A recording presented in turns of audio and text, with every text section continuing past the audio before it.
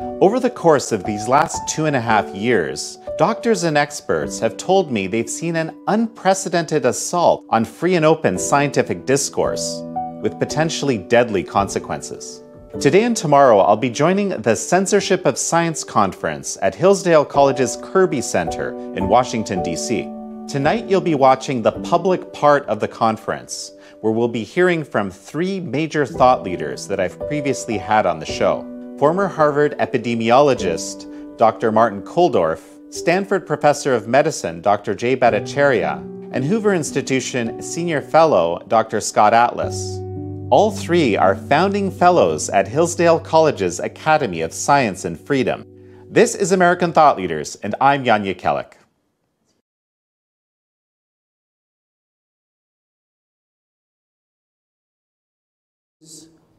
Beyond infection, and those issues include politicization of science. The scientific process has been damaged, and the free exchange of ideas, frankly, is under threat in the United States. To combat that, we need to do more than just fret about it, and so Dr. Arnn, in his wisdom, has initiated this new academy for science and freedom. I am ScottAtlas, one of the co-founding fellows, along with my colleagues MartinKulldorff and JayBhattacharya, who I'm sure everyone here knows as well. It's a great honor to be working as a group with everyone here. And we have a particular, I have the particular pleasure of introducing MartinKulldorff tonight as our guest speaker. He is someone who doesn't need an introduction, but it's such a great introduction, I'm going to give it. Martin was a professor of medicine at Harvard Medical School, and for over a decade, one of the world experts on statistical analyses of spread of diseases and surveillance. He was a consultant and on certain committees of the CDC and the FDA, and has helped with the New York City Department of Health and Mental Hygiene, and as a member on the Drug Safety and Risk Management Advisory Committee of the FDA. Martin has developed statistical and epidemiological methods for disease surveillance and novel statistical analyses for indicating not just early detection of disease outbreaks, but also drug and vaccine safety surveillance, which is of some relevance these days.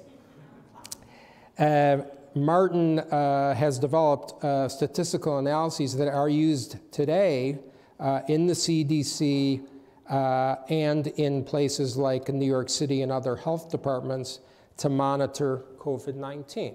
He is truly an authority on all of the things that we think he might know, but he is more than that. Martin is really one of the most courageous people of all the colleagues that I have come to know during this pandemic. I almost said during this fiasco. Martin, people may remember that I received a sort of a censure by a group of professors at Stanford University Medical School.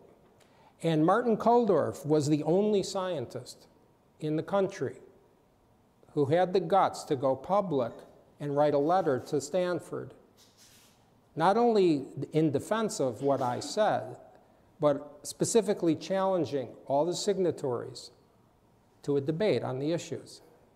Needless to say, 0 accepted that challenge to debate MartinKulldorff. So it is really a great pleasure and honor to introduce Martin as a colleague in this new institute, as a courageous and honest individual, and as a friend. Martin?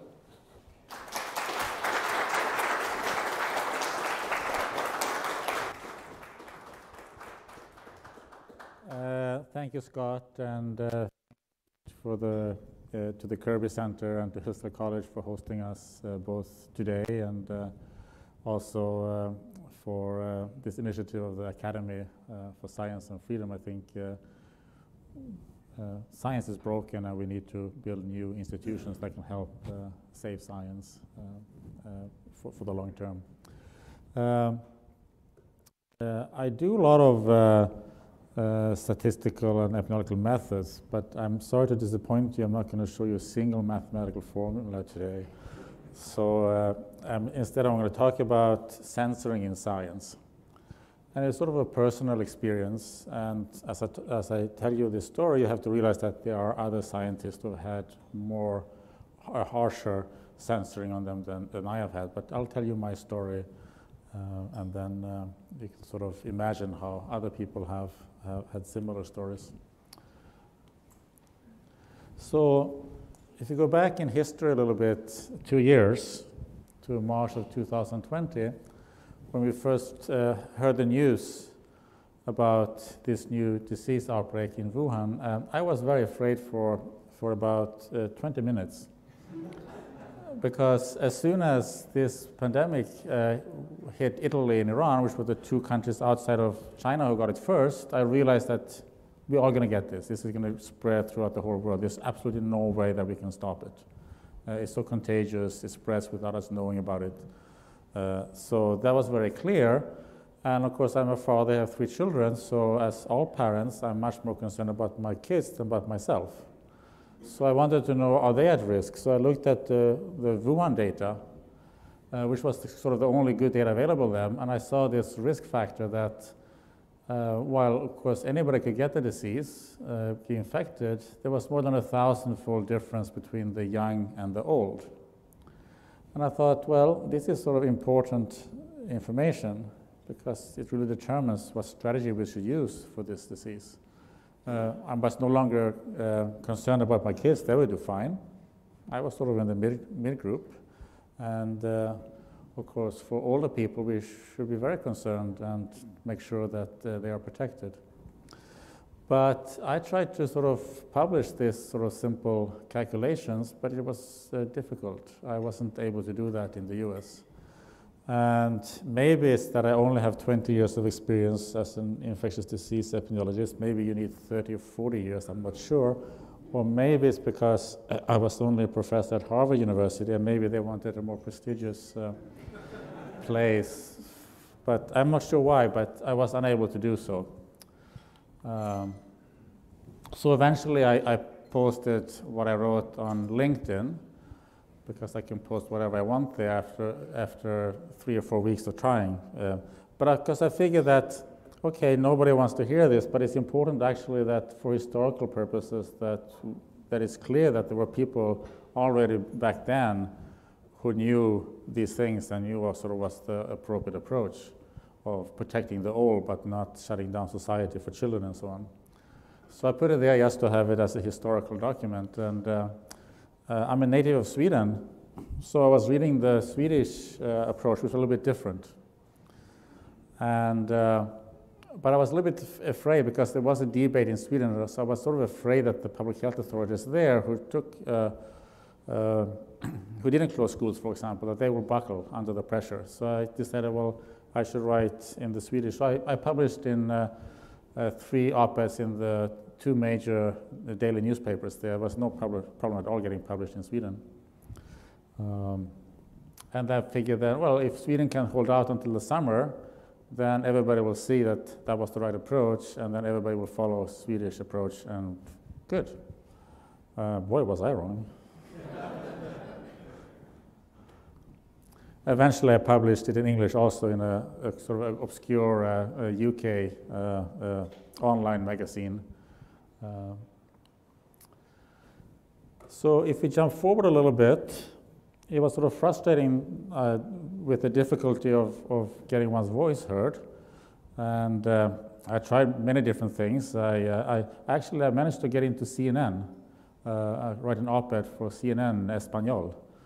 Because I know how to write Spanish. The English version, CNN English did not want it, but I was so.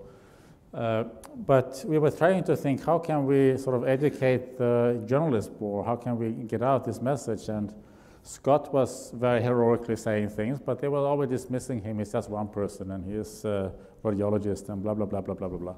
And other people were sort of dismissed because they were one person, or they were not. There was always something wrong with them. And so there was silence. So we figured, okay, if the three of us, me and Dr. JayBhattacharya, who is in the back here, and Dr. Sunatra Gupta, who is, in my view, the preeminent infectious disease epidemiologist in the world, we got together and we wrote the Grant-Barrington Declaration, a one-page thing, where we argued for better focused protection of older, high-risk people, at the same time as we let children and young adults live near normal lives, so as to minimize the collateral public health damage from these lockdowns and other measures. That was, it got some attention, and it got enormously attacked. And every time I read an article about it in whatever newspaper attacking it, they would always have the link to the declaration that says yes, because then at least some of those reading it would actually click on it and actually read it. And by now, I think about 935,000 people have signed this declaration, which makes us very humble and thankful. The reaction from the director of NIH, Francis Collins, was he wrote to Tony, that is Dr. Fauci, look at this, the proposal from these three fringe epidemiologists. You have two of these fringe epidemiologists here in the room today, who met with Secretary Azar, who is Secretary of Health and Human Services, seems to get attention. There needs to be a quick and devastating published takedown of its premises. I don't see anything. Is it underway? So what do you think Dr. Fauci responded?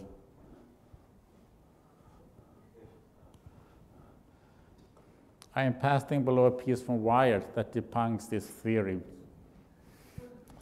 I'm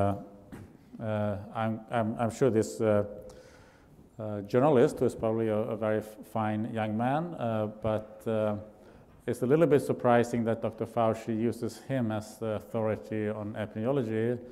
He's a journalist who typically covers the climate, food, and biodiversity for Wired magazine. But maybe he knows more than Dr. Fauci. I don't know about these matters. It wouldn't kind of surprise me, but here's another email a few days later, also from Dr. Fauci. He thought that we were similar to those people who denied AIDS a couple of decades ago, which is kind of strange because the purpose of the Great Barrington Declaration was to argue for better focused protection of those that are at highest risk. That was a major part of it. So why would we do that if we don't believe COVID is real? So I don't quite get the logic, but that's exactly what he wrote. So there was sort of an organized campaign against the Great Barrington Declaration with various sort of strange accusations that it was let it rip, which is the opposite. We were thought that we were like exorcism, eugenics, clowns, anti-vaxxers, that we did financial gains, even though the opposite is true. We were accused of threatening others, which none of us have done. Trumpian, libertarian, Koch-funded pseudoscientists, and that we received a free lunch when we were in Great Barrington writing this declaration. And one of these is actually true. There is such a thing as a free lunch, actually. We get 2 free lunches there. So that was kind of nice. They were good food. Other than that, yeah. So the focus of this talk is how censoring is, both direct censoring and sort of other forms of it. So when the Great Barrington Declaration came up, at the very beginning it comes up top in the search engine of Google, but then suddenly it wasn't there. Instead, what was there was those who criticized it. And other search engines had it at the top, but not Google. And there was some sort of discussion of that, and then eventually a week or so later it came back up. So I guess But Google always denied that they did anything. There were some issues with CDC, Twitter, Facebook, YouTube, and LinkedIn. So I'm going to just tell you what was censored. So here was CDC in April 2021. So I was serving on a committee, a working group for vaccine safety of the COVID vaccines. And at one point, CDC decided to make a pause on the J&J vaccine because of some issues of blood clots. And those blood clots was in young women under the age of 50. But they decided to pause the vaccine for all age groups. So it was very clear from the data, and one of the things that I spent many years on is to figure out how to, as quickly as possible, find out whether there is a problem with adverse reactions or not, using what's called sequential analysis over weekly looking at data. And it was very clear to me that there was a concern for women under 50 years, but there were absolutely no evidence, and there was actually evidence that there was no concern for those over 50. And those are the ones who really need these vaccines. The purpose is not for the young women or even young men. That wasn't the primary beneficiary of this vaccine. And the J&J vaccine is sort of important because it's a one dose, so it's good to reach hard to reach people, like people in rural areas or homeless people, where it's hard to get the second dose. So it's sort of important that. So after I sort of decided to, they weren't quite interested in my views on the matter, so I wrote a thing in The Hill, arguing against passing this vaccine for older adults, and then they removed me from the committee. And 4 days later, they lifted the pause. But then the damage was kind of made because it already had a bad reputation, and even this was during the height of the second wave, so those who didn't get it, some of those people died. So I guess I'm probably the only person who's been fired by CDC for being too pro-vaccine. Also in the spring of 2020, I wrote on Twitter, somebody was asking, do you think that young people should get vaccinated, and what about those who have had COVID already? So I said, no, thinking that everyone must be vaccinated is as scientifically flawed as thinking that nobody should. COVID vaccines are important for older, high-risk people and their caretakers, not those with prior natural infection or for children. So to me, that's sort of just basic epidemiology. Nothing strange with that, but Twitter has some people who I guess they consider themselves to be expert in this area, and they didn't like it, so they censored it so that nobody could share it or reply it or like it, which basically means that pretty much nobody will find it. Later on, they locked me out for I think about 3 weeks or so because I tweeted about masks, saying that by claiming that masks are a good protection, some older people will sort of believe that, and they will go and do things and get infected thinking that it protects them when it doesn't. And that's not so good, so they might die because of this misinformation about the masks. But I guess that for 3 weeks I had no access to Twitter because of this tweet. Here's another one. I asked, there was an article published by Brownstone Institute by Roberto Strongman, who is an associate professor of Black Studies at the University of California, Santa Barbara. And he wrote a very interesting historical exposé of how masks has been used historically, for example, to silence slaves. And he talked about Anastasia, who is a Brazilian saint, as a former slave, and that was not popular of Twitter, so that was also censored. Facebook, they took down the Great Barrington Declaration page for a week, no explanation. The offending post was that we argued that with the vaccines, which at that time has just come out, we should prioritize giving it to the older, high-risk people. And that's what caused Facebook to close it down. And there was sort of some protest against it, and therefore they picked it back up again after a week. But that was the Facebook censoring. We had YouTube. We did a roundtable in April with Governor Ron DeSantis in Florida. It was me and Dr. ScottAtlas, Dr. JayBhattacharya, and Dr. Sneta Gupta. And we talked, for example, about the fact that children don't need to have masks. And we argued against vaccine passports, which sort of, there was some rumbling starting about vaccine passport, and then we sort of thought, let's try to argue against that from the very beginning before it sort of takes off. Well, so that was removed by YouTube, which is owned by Google.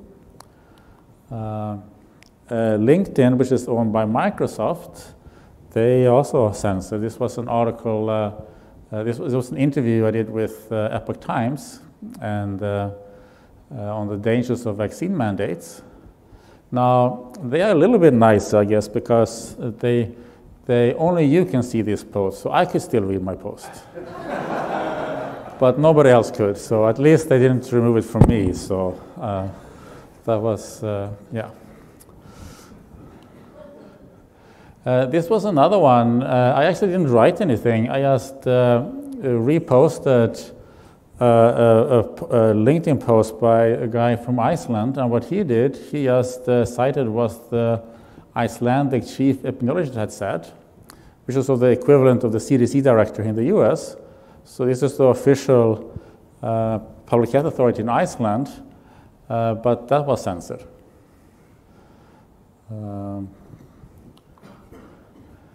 Here another one, here they were a little bit harsher because not even I was allowed to read this tweet. They removed it completely. I was arguing that since the people who have recovered from COVID, they are the ones who have the best immunity, better than those who are vaccinated. So they are the ones who are least likely to spread it to others. So hospitals should hire nurses like that or doctors like that and use them for the most frail, oldest patients at the geriatric wards or the ICUs, because they're the least likely to infect these patients. Instead, the hospitals was firing them. But LinkedIn did not enjoy that post. Here's another one. We, together with Dr. Bhattacharya, we wrote a Newsweek article about how Fauci fooled America with the various things about public health. And LinkedIn took that away also. But Microsoft News, they actually republished it. So one arm of Microsoft is censoring this article because LinkedIn is owned by Microsoft, but another part of Microsoft is actually republishing it. So I shouldn't be too, I guess, upset with Microsoft here, but it's a little bit, so I guess they are sort of, maybe they should just sort of skip it and just censor themselves, I guess, or something like that. Here's another one that Microsoft or LinkedIn didn't like. During the AIDS pandemic, we blamed the sick, we stigmatized gays, we did fear-mongering, we ignored the poor, slow with treatments, and NIAID was headed by you-know-who. And during the COVID pandemic, blamed the sick, stigmatized unvaccinated, fear-mongering, lockdowns harmed the poor the most, slow with treatments, and NIAID is directed by you-know-who. So when will we ever learn? And hopefully one day we will learn. Later on, LinkedIn actually closed down my account. And Jeffrey Tucker at Brownstone, he then wrote an article about it, which then got tweeted. So I never asked to be reinstated, but they did it automatically. So I think somebody at LinkedIn read this, what Jeffrey wrote, and sort of reversed the decision. So this was the last post before suspension. By firing staff with natural immunity after COVID recovery, hospitals got rid of those least likely to infect others. I think this is sort of an epidemiological fact. But that was the tweet that got me in trouble. So Twitter, LinkedIn, YouTube, Facebook, they have permanently suspended many accounts, including scientists. And I have continued to speak up, but I have self-censored myself because these are important channels of communication, so I don't want to be removed, so I'm careful with what I say. And for a while I was thinking, well, I don't really want to do that because I should be able to tell what I want, and maybe I should just forget about Twitter and LinkedIn. And I talked to a dear friend of mine who is also on the faculty at Harvard, and her family comes from Slovakia, and her family was very active against the communist regime in Czechoslovakia. Her grandfather was like one of the leading dissidents there, and she sort of told me, no. You can't just walk away. You have to use whatever they allow you to use. And then you just have to be careful how far you can go so you can keep doing it. Because otherwise you let them win. So she convinced me sort of to okay, I need to continue using these venues for communication. But censoring, it leads to self-censoring, and also it leads to self-censoring of people who are victims of this censoring because they see that somebody else is censored. Okay, I don't want to be suspended, so I better be careful with what I say. And of course, that's the purpose of authoritarians and the purpose of these things. And sometimes why they sort of kind of randomly select who they censor and what they censor, because they want people to be uncertain about what they can and cannot say.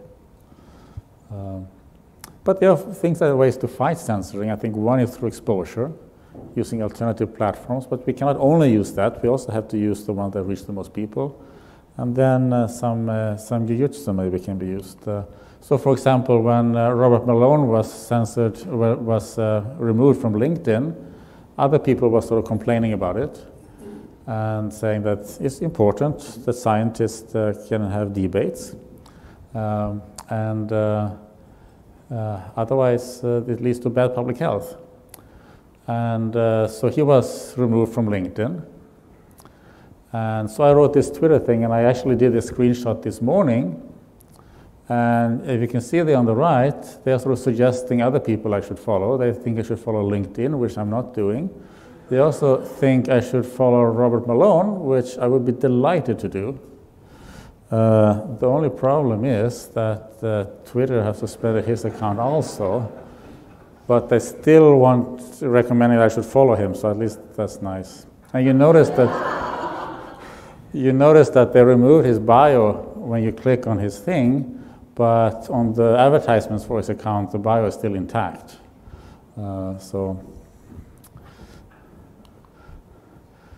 The alternative platforms, and I sometimes post on Getter, Gab, Parler, and Speaks, and I've never been censored there. There's also Truth Social, which is a new platform.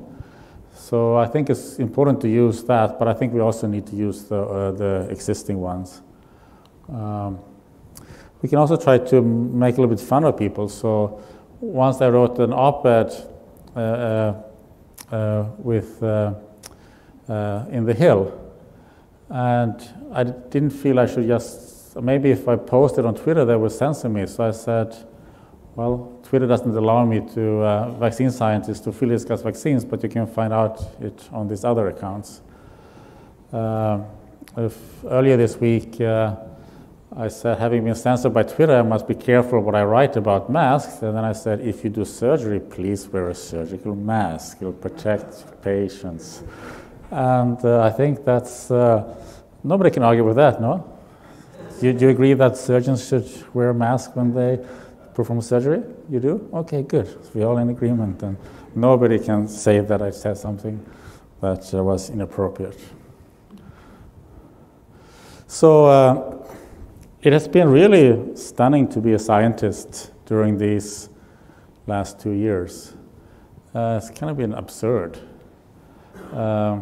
We have an NIH Director Collins and an idea that Fauci thinking that you promote science by silencing scientists through published takedowns. It's pretty absurd.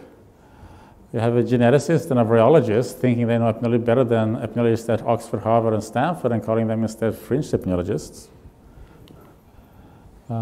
We do lockdowns to protect young, low-risk members of the laptop class instead of focusing protection on older, high-risk people. This mistake led to many deaths, and many unnecessary deaths. We have people pretending to care for the global poor who favor lockdowns that has caused more harm to the poor people around the world than anything other than war and slavery. That's sort of be astonishing and absurd, in my view. People have been accusing working class people who oppose these devastating lockdowns as being right-wing extremists. They're just the one who have taken the biggest brunt of these lockdowns, and they have lived the experience of it. We had scientists signing in Lancet, a famous medical journal, publishing a petition questioning national immunity after COVID recovery, something that we have known about for almost 2,500 years, since the Athenian plague in 430 BC. It's not surprising that national immunity is strong after COVID, and that is better than the vaccine immunity. We would have been very surprised if it was anything else. We had a CDC director who believed that face masks provide better protection against COVID than vaccines. And then another CDC director who questions national immunity after recovery. We fire people with national immunity after COVID recovery, even though they are least likely to spread COVID to others. CDC was firing me as a pro-vaccine for being too pro-vaccine. Big tech censoring apologies to get the pandemic right, while boosting those who got it wrong as COVID experts. Sometimes people sort of said, these are the COVID experts, and there's people like who actually are not even who don't understand infectious disease epidemiology and public health at all. And then we have zero COVID, and I won't talk about that one. So what are the alternatives? Well, we have debates instead of censoring and slander. Scott mentioned that I offered to debate any of these, was it 98 or so, Stanford faculty members who wrote this letter criticizing him, and that invitation is still open. If you know any of them, let them know that I'm happy to debate them, either here or somewhere else. We should have had discussions how better to protect high-risk older people. We should have much more discussion about all these lockdown harms, the collateral public health damage from these, because public health is not just one disease, it's multiple diseases. It's not just short-term, it's long-term. So those are basic principles of public health that we have to follow, and we didn't during this pandemic. And we have to trust public with honest information. Otherwise, they're never going to trust public health and science, and that's exactly what happened. There's a reason that people don't, there's a good reason why people don't trust public health and science, and I think the Academy of Science and Freedom is, one aim is to sort of restore it so that we deserve that trust again. Those were my remarks from the last 2 years, and I'd like now to invite up to the podium my colleagues, Dr. ScottAtlas, Dr. JayBhattacharya, and to moderate a Q&A session here, Jan Jeljek from Epoch Times.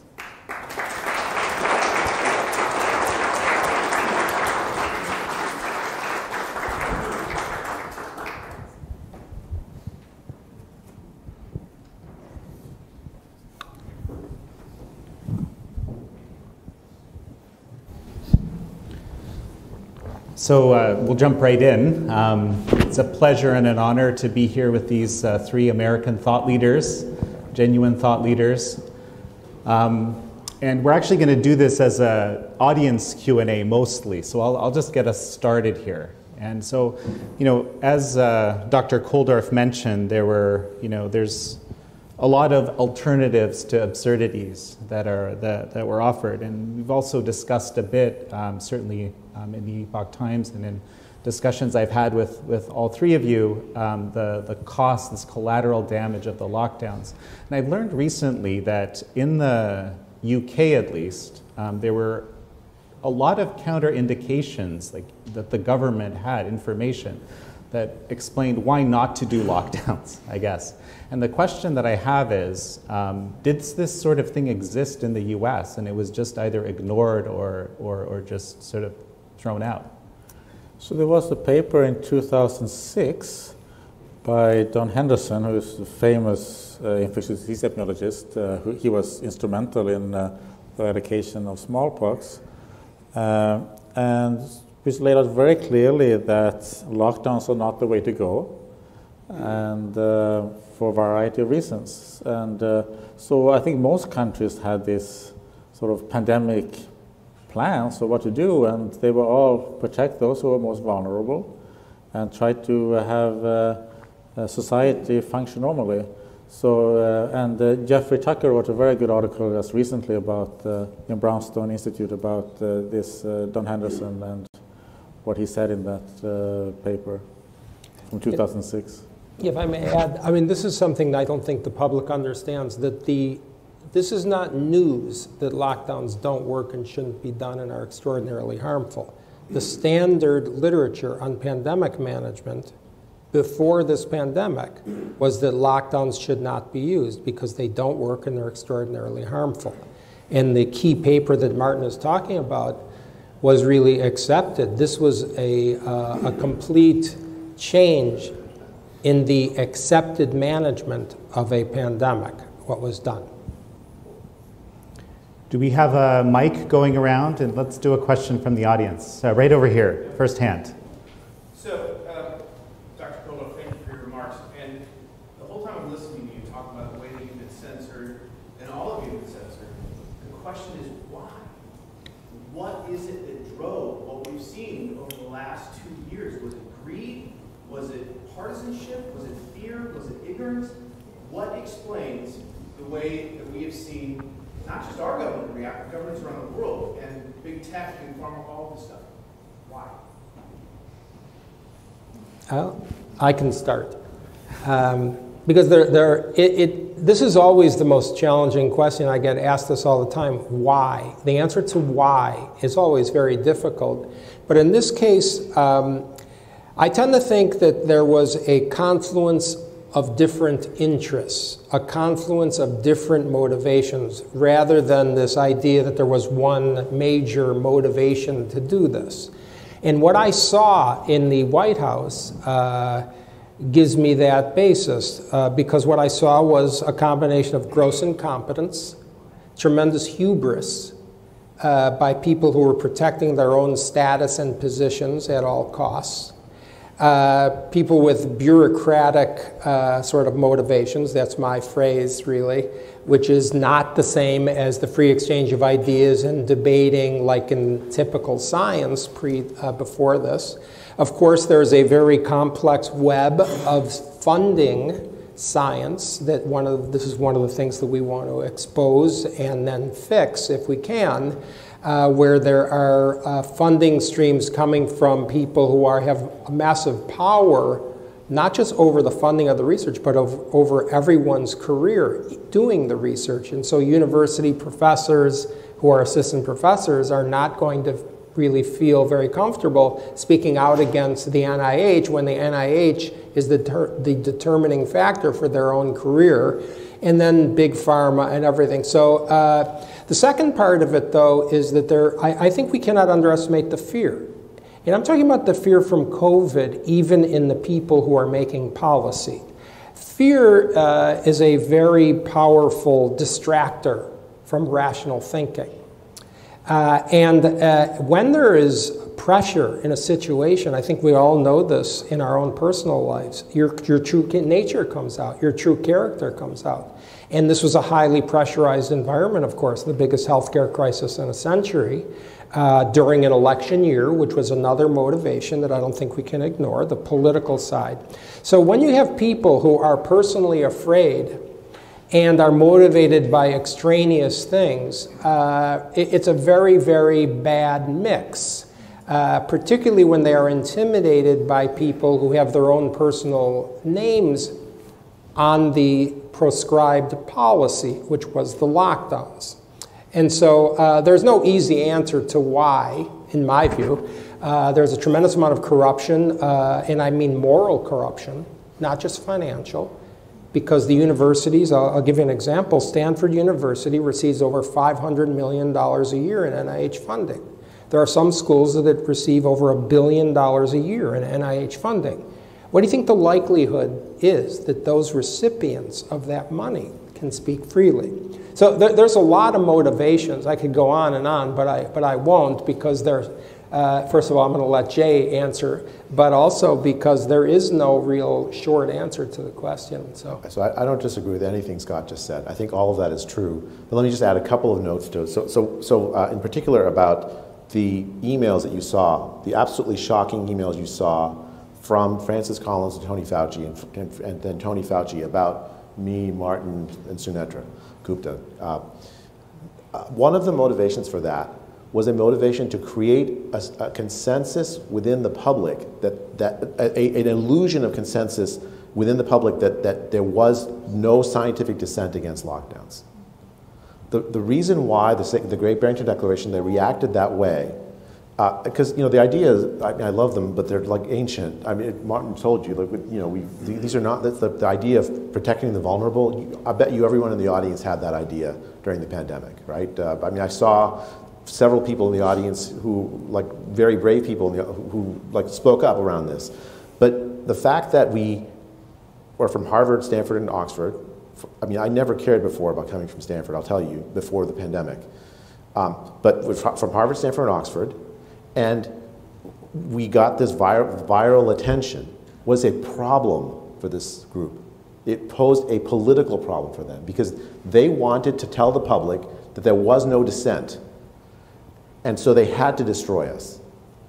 They had to do a devastating takedown. It was a political problem they were solving, motivated by some of the things that Scott was saying, right? So I think that's the immediate context for why they did what they did. The other thing, I want to be as charitable as I can be. I think in science, the norm is frankly, science is just another word for fighting with each other in a structured way. I mean, it's really fun. Like I have an idea, Vinay Prasad has an idea. We fight with each other, and then there's some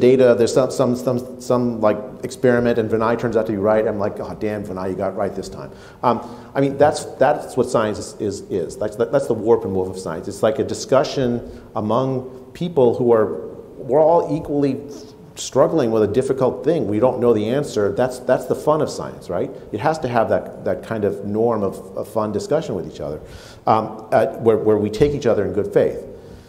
The norm in public health is a little different, right? In public health, if I, as a professor in a school of medicine, get up and say, smoking is good for you, I've committed a sin, right? The scientific literature is completely convincing the smoking is terrible for you. I should not ever get up and say smoking is good for you. I shouldn't even hint at it.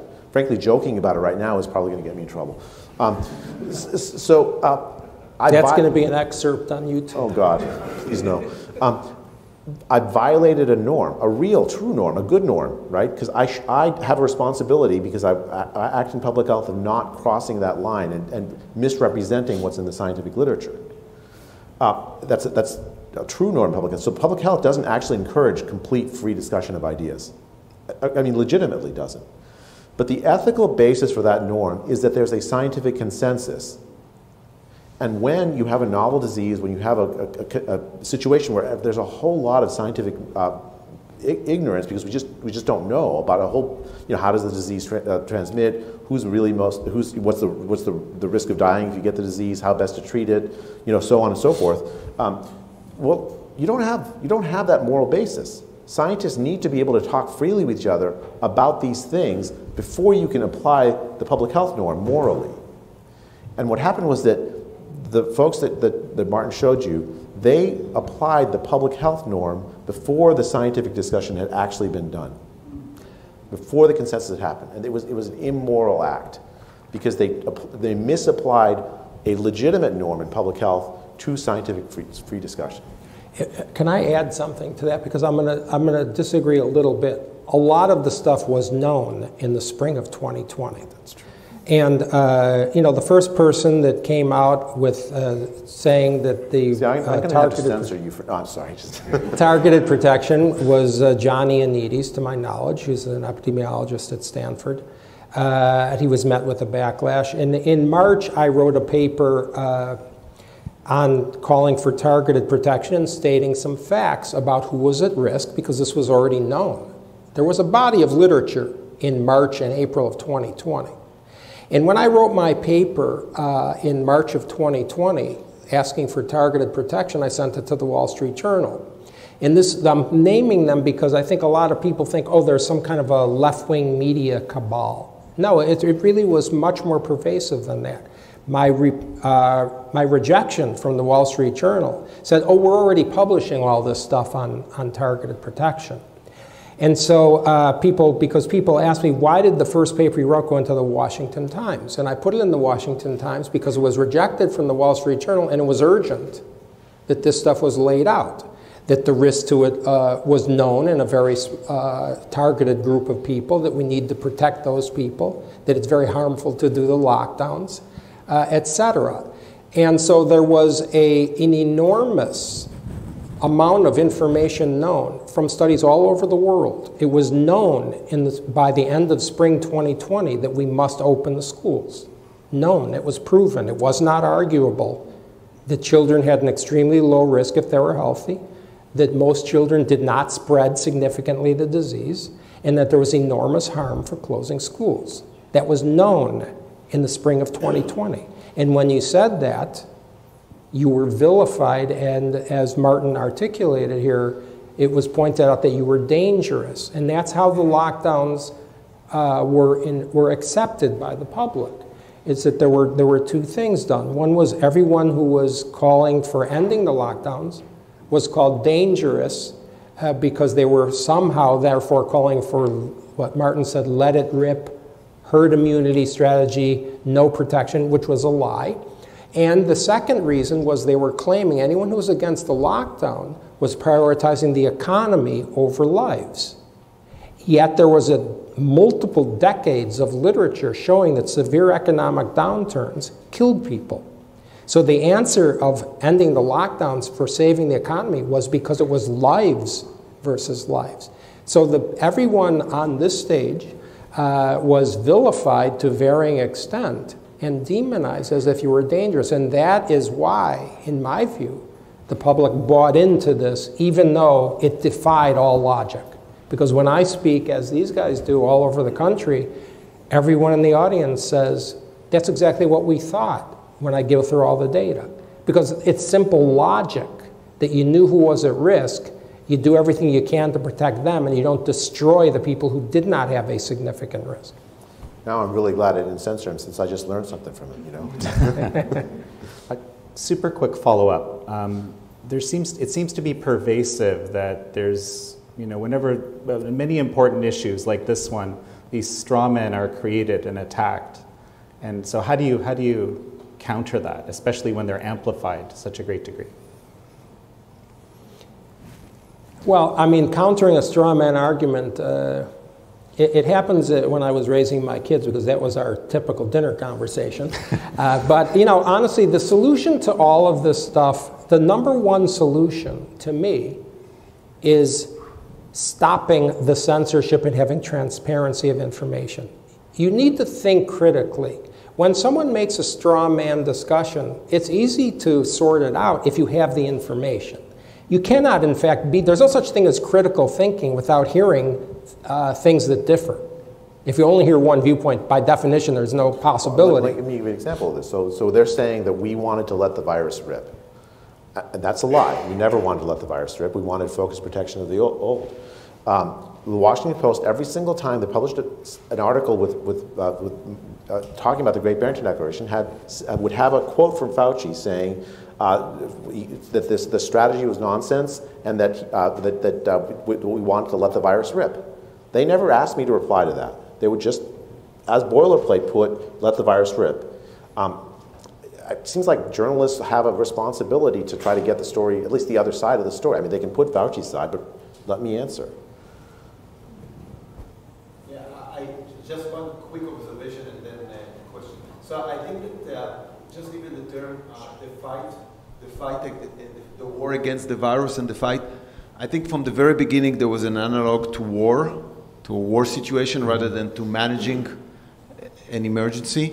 And you know, we all know what happens in war, and you know, everybody's striving for consensus. You cannot question anything. And I think I'm coming from a country that had a lot of wars. I was born in Israel, and I think that was an analogy that can explain the mentality and also many of the things that you talked about.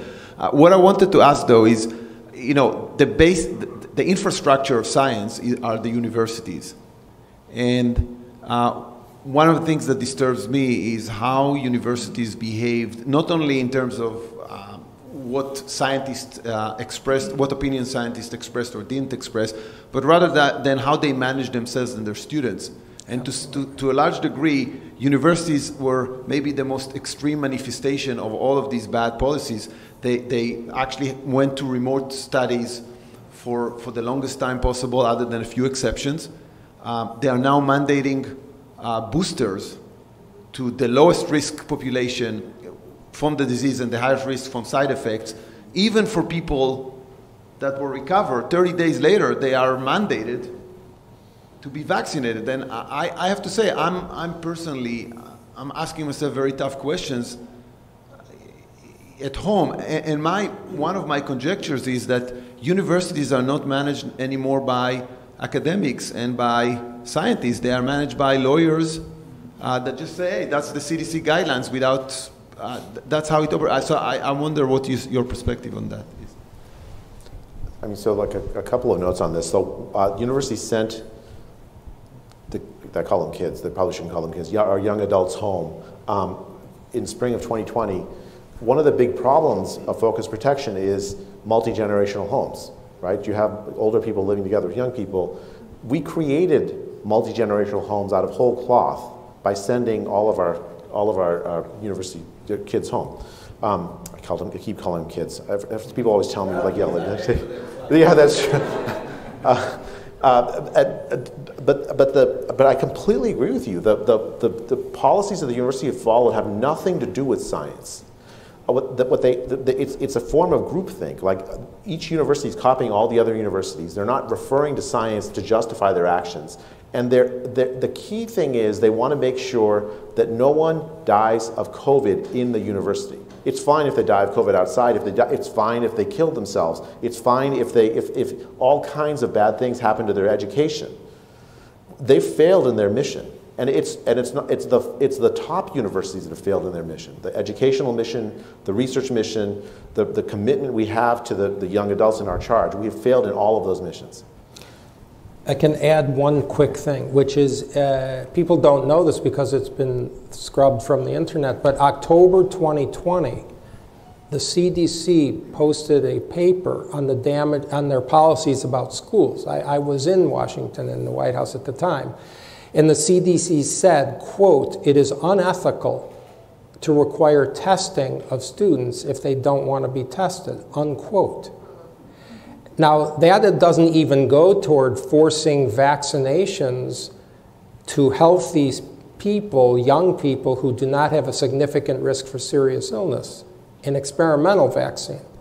But they even have forced testing, even though the CDC itself in October 2020 said it was unethical.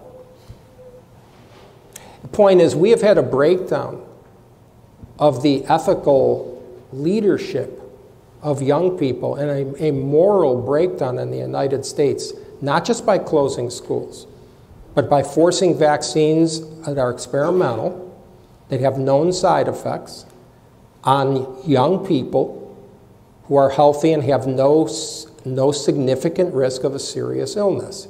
If, as a society, we're going to claim we need to vaccinate children to use them as shields for adults, that is a complete break in the moral contract that we have as human beings to our children. You are the shields for your children. Your children are not meant to be shields for adults.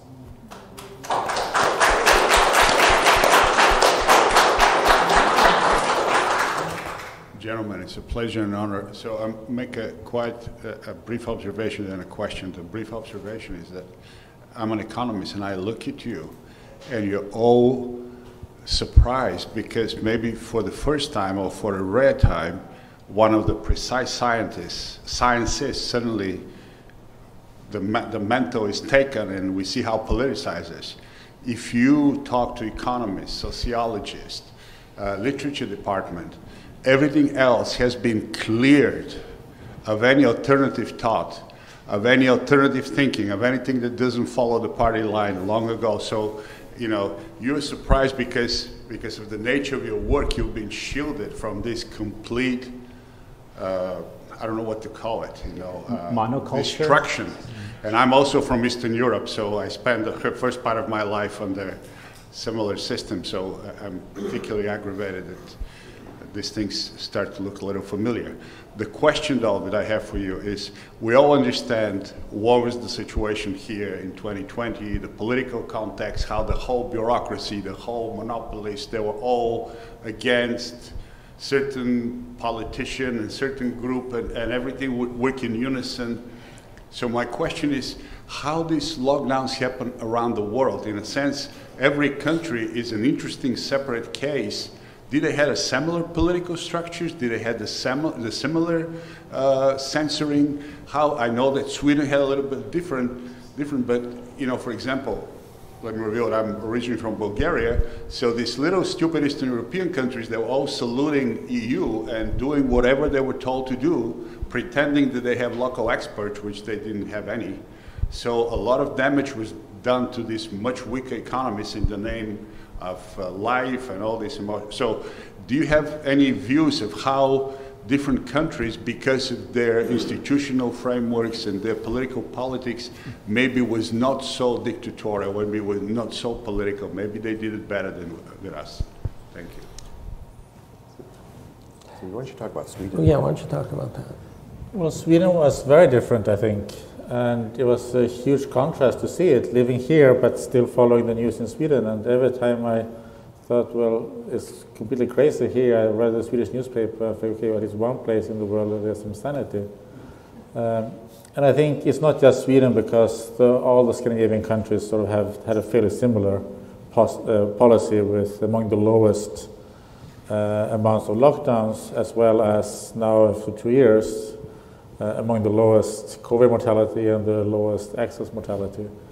And there was a discussion in Sweden, because those who opposed, those who wanted to lock down more, they had some powerful people arguing the case, including academics and the editor-in-chief of the sort of the equivalent of New York Times in Sweden. But if you go to other European countries, I think in the UK it was very similar in a sense to the US. If you go to Uganda, I think the schools were closed for 2 years. So there were many countries who sort of followed the leads of, I think, the US and the UK on these matters. And if I can add, that is, I think, that's my perception. There's a massive influence of the Western countries. We cannot underestimate. It's not just that the United States is economically intertwined, and therefore if we lock down the US, there's a chain reaction, and the Western European countries, everyone in the world suffers.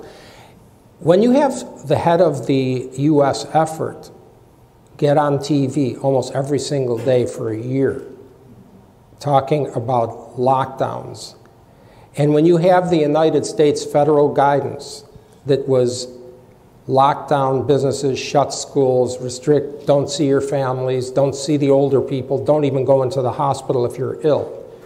When you have people like Dr. Fauci, the most visible person on the task force during the previous administration and the head of the whole effort now, and Dr. Birx, who was the task force medical side director, when they get up on stage with the President of the United States or next to the President, and they put that out there, and it's on TV and in the newspapers all over, these other countries don't just say, we're going to do what we want. I think that's sort of not the way it works. I may be overstating the influence of the United States, but I don't think so.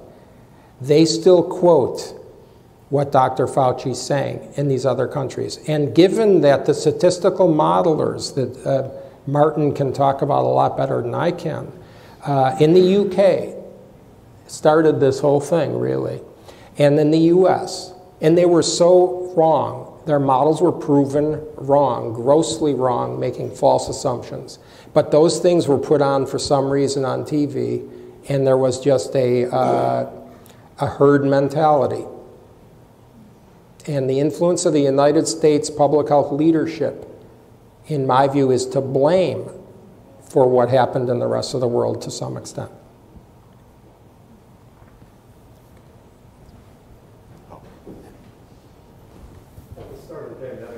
We were told at my university that we couldn't come to work to do our research because if it was non-essential. Nobody likes to hear that their work is non-essential. So I converted my lab to SARS-CoV-2 wastewater surveillance. And for the past year and a half, I've generated troves of data on virus transmission using wastewater. And one of the things that I've realized is that you could plot these data and superimpose when mask mandates are put in or fines or whatever those things and get a really amazing picture of how effective those policies are using wastewater. And so I'm wondering if if anybody's doing this on a bigger scale. Like I've been doing it for my community, for San Luis Obispo. I've gotten in trouble for saying some of the things that I have, but it's grounded in science. And it's grounded in poop and the transmission data that I'm seeing. And I'm just wondering if you've seen anybody, if anybody's doing this kind of work, looking at wastewater and correlating trends in wastewater virus loads to certain interventions that have been used. So there was a recent New York Times story, I don't know if you saw, where the CDC admitted to hiding data, hiding information. One of the things that they admitted to not really revealing was their wastewater surveillance. I mean, the idea that a premier public health agency in the United States is like hiding data, I can't wrap my mind around this, right? We basically are owed transparency by this. Your work and the work of others who are tracking the spread of the virus efficiently, has gotten no attention because I think, again, it's the same thing. They wanted to create this illusion of consensus, this illusion of they are control of the science. Anyone who's on the outside, well, you're just on the fringe. And I think, just imagine how much better we would have done if we'd had all the minds of people contributing to this discussion in a normal way. Like we would have had a lot more fights, but we would have ended up in a much better place, I think.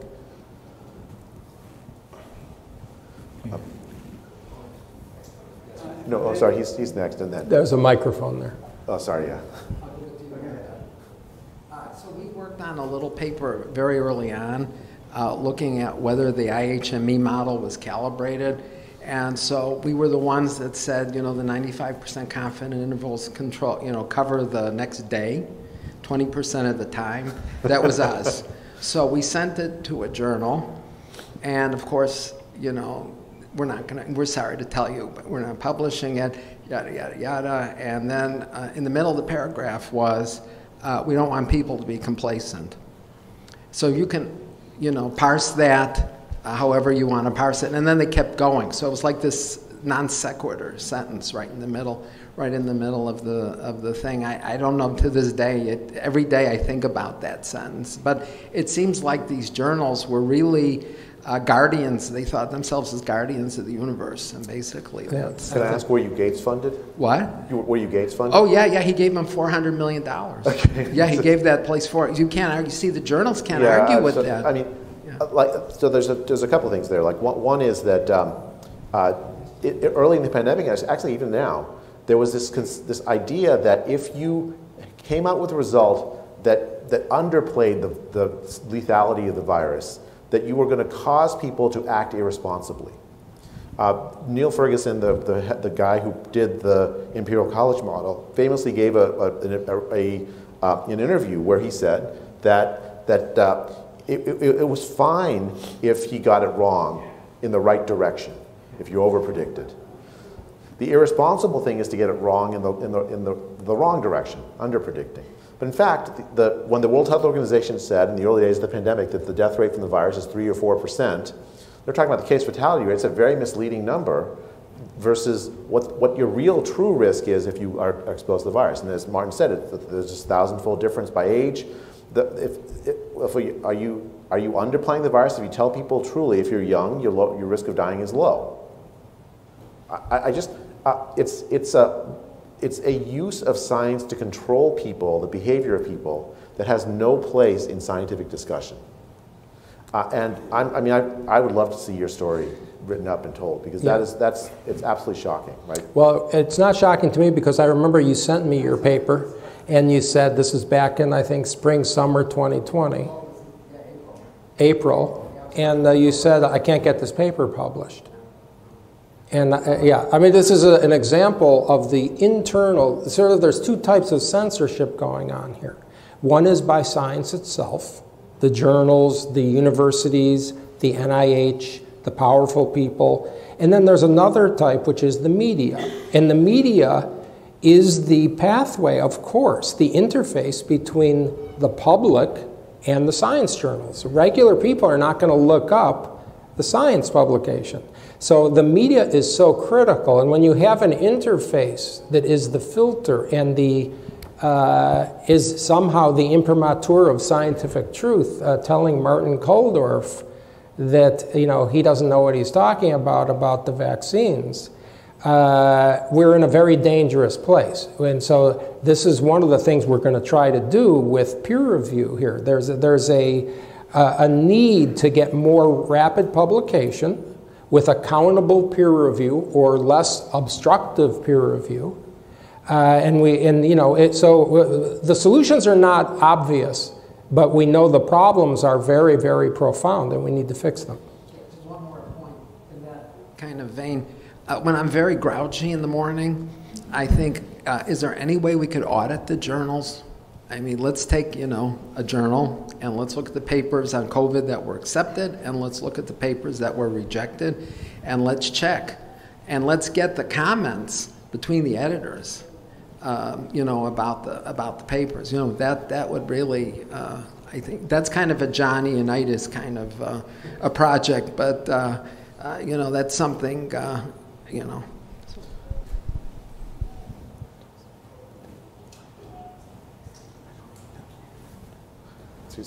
Who's over here? Aaron, if we got you next. You mentioned you were at the White House in October 2020, and I'm wondering if you can shed some light on why it was that President Trump and maybe his advisors didn't have any of you people advising him instead of Dr. Fauci. Well, I was called, I detailed this in my book, I don't want to bore everyone with all the details, but at the end of July, and asked if I would help the president.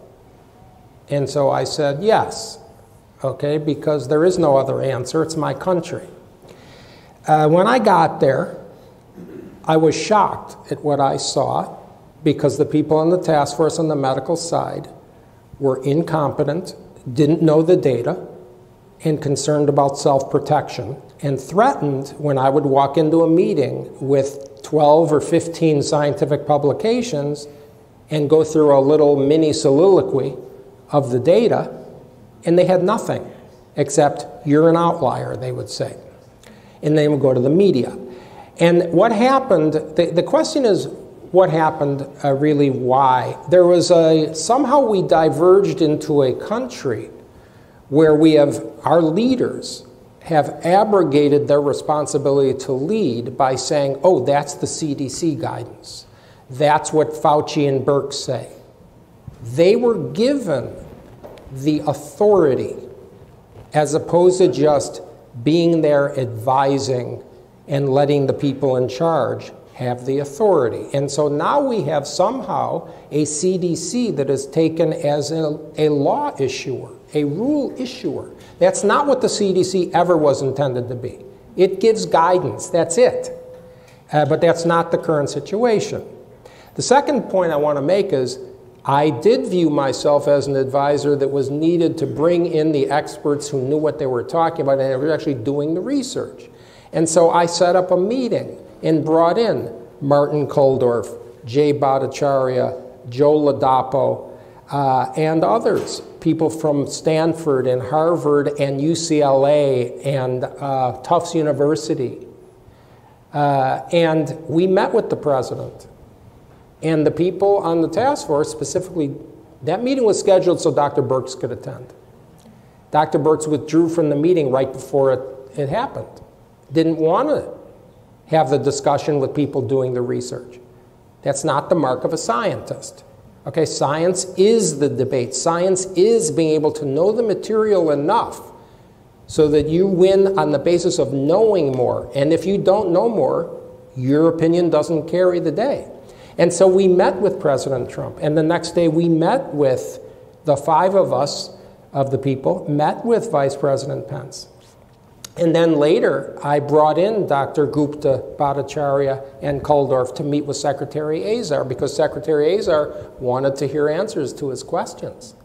And so we did the best we could. But the bottom line was the authority over the federal guidance to the pandemic was given to Doctors Fauci, Birx, and Redfield. And today, that continues because it is given, as you've heard our current president say many times, whatever the CDC says, whatever Dr. Fauci says. And that is the really gross malfeasance of leadership, in my opinion.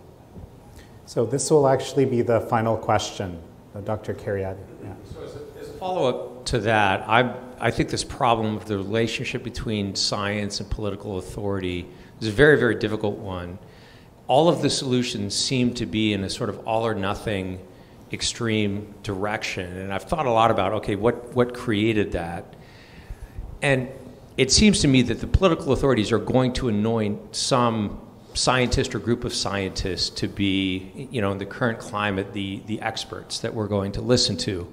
And unfortunately, Dr. Atlas, you just named the ones that were anointed, and we all know sort of the results of that. But I think one of the challenges is that the answer to most scientific questions is nuanced, right? The Great Barrington Declaration is nuanced in the sense of, is COVID, you know, bad? Well, it depends. Are vaccines good or bad? Are they helpful or unhelpful? Well, it depends. It depends on your age group, your risk categories, all of these nuances which, you know, at the journal club, at the medical school, we discuss and get down into the weeds on. Politicians don't really seem interested in that. They want something for the stump speech. They want an answer. And especially early on in the pandemic, when the media was focused on COVID case counts and COVID death counts and state-by-state comparisons, there seemed to be this kind of mimetic rivalry between governors to do more and more extreme measures. Like I'm seen as doing more to address COVID if my lockdowns or, you know, my policies are sort of more extreme. And so, but my question has to do with how can the nuances of science actually interact with the more binary or all or nothing sort of policy tendencies that, you know, people who are looking to get reelected or the media. I mean, I think this has to do with the media as well, right? You get 60 seconds to do a soundbite, and it's hard to get a lot of nuance in that context. How do scientists interact with those systems without compromising what we should be good at, which is subtlety? Go ahead. I think public health and public health scientists have no choice but to trust the public if it wants to be trusted. It has to trust the public by honestly say what we know, by honestly say what we don't know, both of those things. Because what's happening is that public health CDC says something which then turns out to be wrong. Nobody's going to trust CDC then. So the only way forward is to be honest, even those things that we don't know about. And it also requires courageous leaders. Okay, we do have people in this country who looked at the data and made a decision that used logic. I mean, I could point to several of them. One that everybody talks about is Governor DeSantis. I had conversations with Governor DeSantis since the spring of 2020. We've all appeared on panels and had many conversations. This is a person who makes it his business to know the data and then to make a common sense assessment of what needs to be done. And he's been proven right. Okay, he did better than a lot of states, most states that did the lockdowns, and better than my own state of California on a data-driven analysis. And so you need people who are not afraid. And you know, I once wrote a book in my pre-health policy life called Magnetic Resonance Imaging of the Brain and Spine. And I always thought there are people who don't really have a brain, but I never knew how few people had a spine.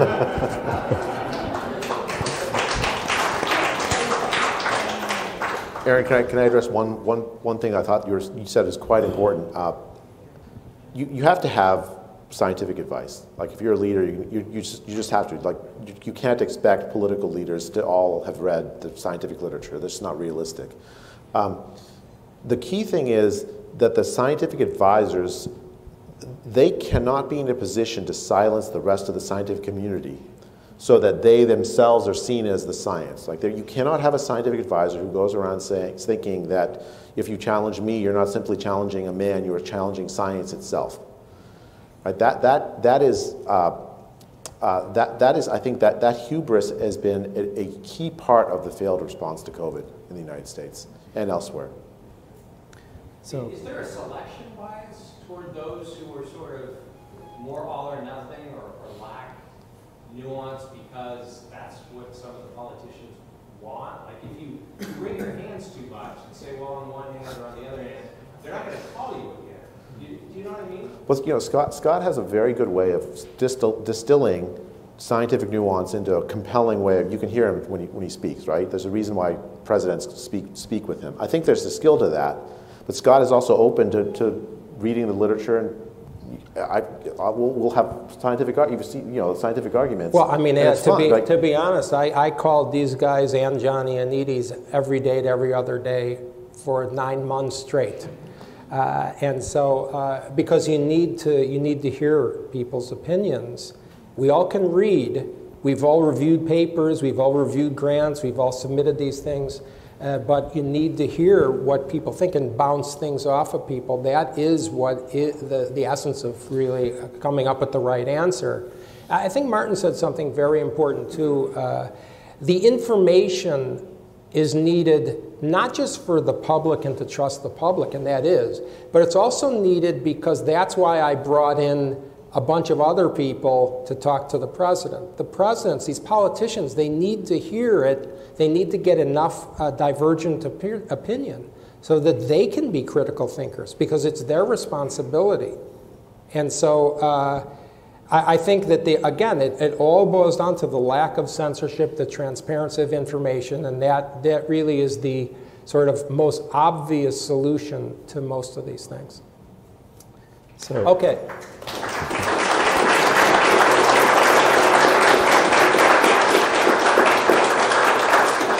I guess final 30-second thought from each panelist, starting with Martin, and then we'll finish. Oh, Dr. Kulldorff, pardon me. Well, thank you all for coming here and for listening. And I think the role or the task of restoring trust and restoring in public health and science is something that we all share. So I hope that's something that we can all do together. Both everybody here as well as many people around this country and around this world. We have to do this together. Yeah, I'll sort of echo what Martin said. I want to thank everyone for understanding the seriousness and really the urgency of the problem here. The country and the world was harmed significantly, and we can't let that happen again. And so I'm very delighted that so many people accepted our invitation to come here, also for our event tomorrow. I must say that there are still people who said they support us, but they wouldn't come tomorrow. They're afraid. So this is a problem that is very serious. There's no quick solution, but it's going to take everybody's effort and more people to have some sort of commitment and courage, and eventually with a wide sort of population basis of getting something good accomplished, we will do it, because it will not come from top down. All these things, these changes have to come from bottom up people. So I just want to thank each of you that's come. From many of you I've learned during the pandemic. I've read some of your papers. Frankly, you give me hope that scientific discussion, science is still alive. And I've doubted that sometimes during the course of the pandemic. I think in order for science to revive, to be what it really should be, it's in badly need of a reformation, right? A reestablishment of the norms of the Enlightenment that, to me, it's darkened during the pandemic. And I think this effort, you all that are in the room, I know will be a big part of that reform and reestablishment of science as a force for good in this world. Well, and let's give them all a hand of applause.